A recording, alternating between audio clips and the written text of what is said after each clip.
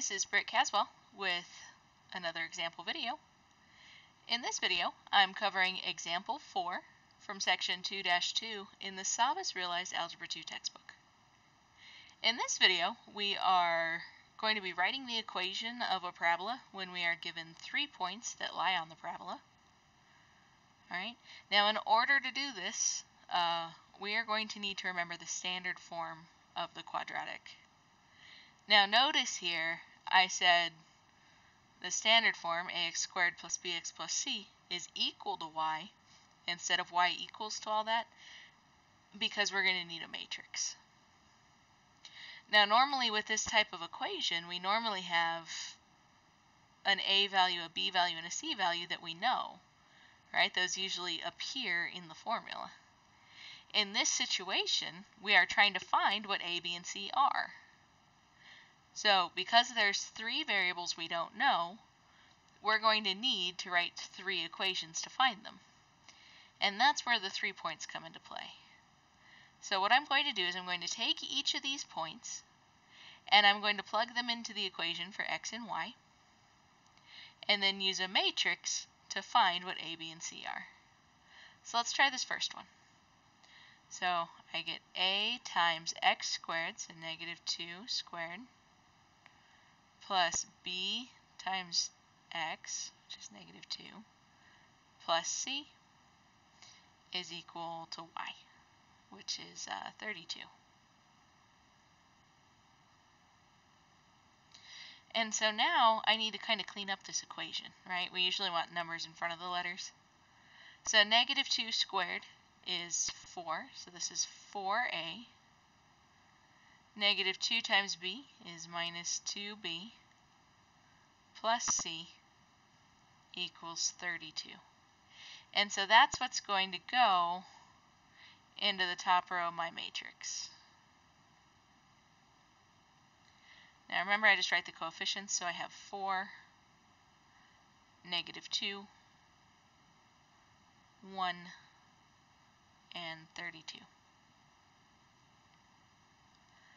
Let's go ahead and do our second equation.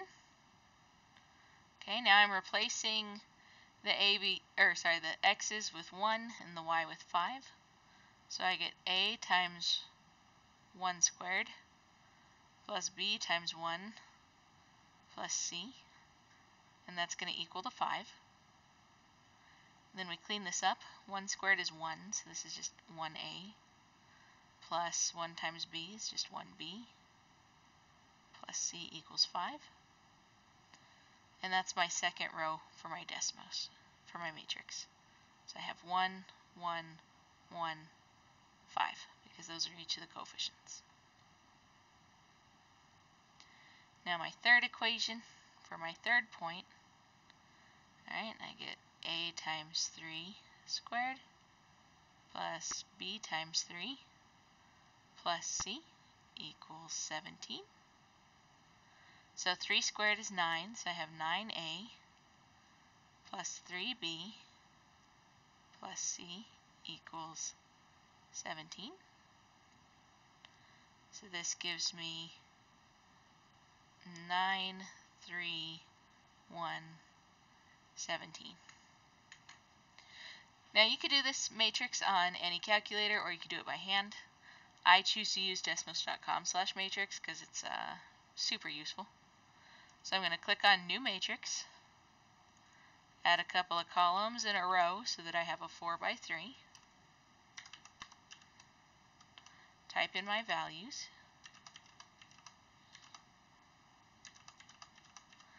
And then double check your values. Make sure you're not making any goofs.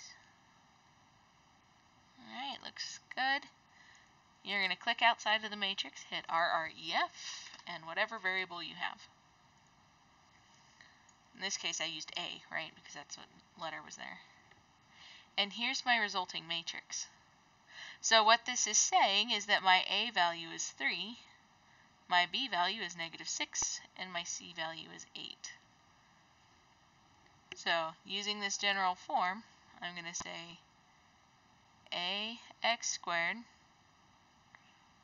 plus bx plus c is equal to y, or you can call that f of x and move it to the front. There it is, the standard form of this equation. Let's go ahead and let's try another one. Alright, so here's my matrix ready to go.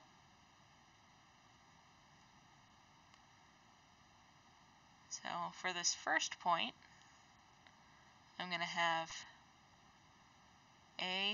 ax squared, so a times 2 squared, plus bx, oops, remember that x is a 2, plus c is equal to my y value, which is negative 12. Now I go to simplify my values, right? 2 squared is 4, so I have 4a plus 2b plus c equals negative 12. So in my matrix, I have 4, 2, 1, and negative 12.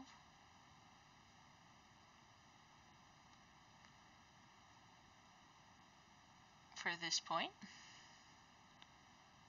I have a times negative 1 squared for x, plus b times negative 1 plus c equals negative 15. Now negative 1 squared is a positive 1, so this is just an a. And then b times negative 1 is negative b plus c equals negative 15. So in my matrix, I have 1, negative 1, 1, negative 15.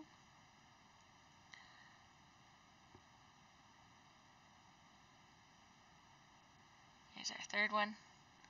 So for all my x's, I'm going to use negative 4.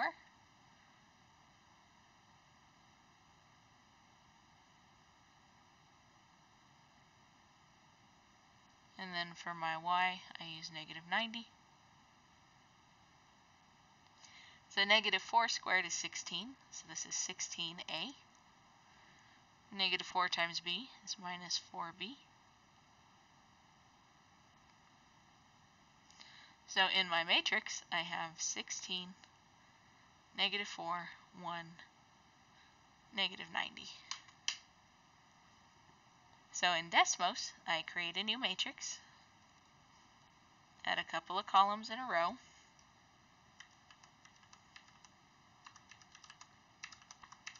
go ahead and type those in here, double check our work, looks good, click outside the matrix somewhere, REEF, and then this time I'm going to use B because there's a B here. So on my solution, I have negative 4 for A, 5 for B, and negative 6 for C. So the equation here is going to say negative 4x squared plus 5x minus 6 equals y, or again, you could put the f of x in the front for function notation. But that's it. That's how to write an equation of a parabola when you're given the 3 points. Until next time.